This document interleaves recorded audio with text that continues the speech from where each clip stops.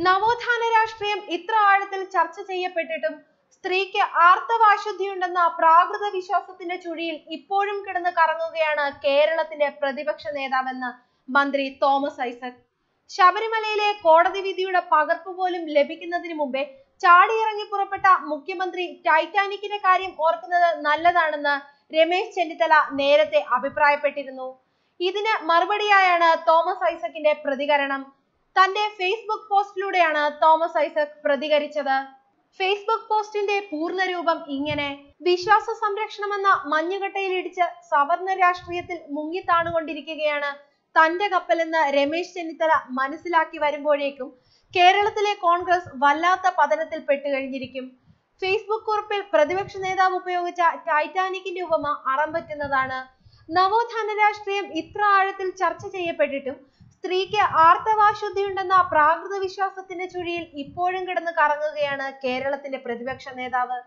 മുഖ്യമന്ത്രിയെ അദ്ദേഹം ടൈറ്റാനിക്കിന്റെ ചരിത്രം ഓർമ്മിപ്പിക്കുന്നു. രമേശ് ചെന്നിത്തലയോട് ചോദിക്കട്ടെ, ടൈറ്റാനിക് മുങ്ങുമ്പോൾ സമുദ്രയാത്ര സംബന്ധിച്ച് നിലനിന്ന സവർണ വിശ്വാസം എന്തായിരുന്നു? സമുദ്രയാത്ര നടത്തിയാൽ ജാതി ഭ്രഷ്ട് നിലനിന്ന കാലമാണ് അദ്ദേഹം മറക്കുന്നത്. ആ വിലക്കുകൾ ഇന്നെവിടെ?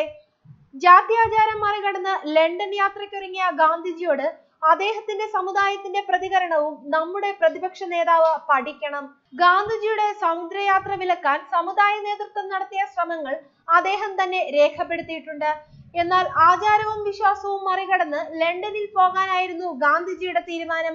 ഗാന്ധിജിയുടെ സമുദ്രയാത്ര വിലക്കാൻ യോഗം ചേർന്നവരുടെ പിൻഗാമിയാണ് നിർഭാഗ്യവശാൽ രമേശ് ചെന്നിത്തല.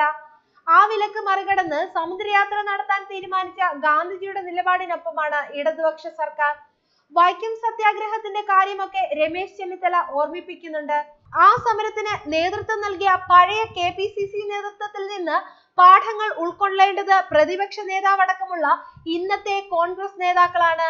അവർന്നരെന്ന മുദ്രയടിക്കപ്പെട്ടവർക്ക് പൊതുവഴി നിഷിദ്ധമാക്കിയത് അന്നത്തെ ആചാരമായിരുന്നു. അവരെ കണ്ടാലും തൊട്ടാലും തീണ്ടലുണ്ടാകുമെന്ന് വിലക്ക് ഏർപ്പെടുത്തിയവർ വിശ്വസിച്ചിരുന്നു. ആ ആചാരത്തിനും വിശ്വാസത്തിനും എതിരായിരുന്നു വൈക്കം സത്യാഗ്രഹം. അവർണർ പൊതുവഴി ഉപയോഗിച്ചപ്പോഴും ക്ഷേത്രപ്രവേശനം നടത്തിയപ്പോഴും വികാരം കൊണ്ടവരും ഹൃദയവേദന അനുഭവിച്ചവരുമുണ്ട്. ചരിത്ര പുസ്തകങ്ങൾ വായിച്ചാൽ അവരെ രമേശ് ചെന്നിത്തലയ്ക്ക് പരിചയപ്പെടാവുന്നതാണ്.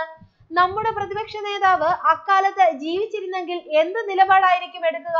ആലോചിക്കേണ്ട വിഷയമാണിത്. ന്യൂസ് ഡെസ്ക് മലയാളി വാർത്ത.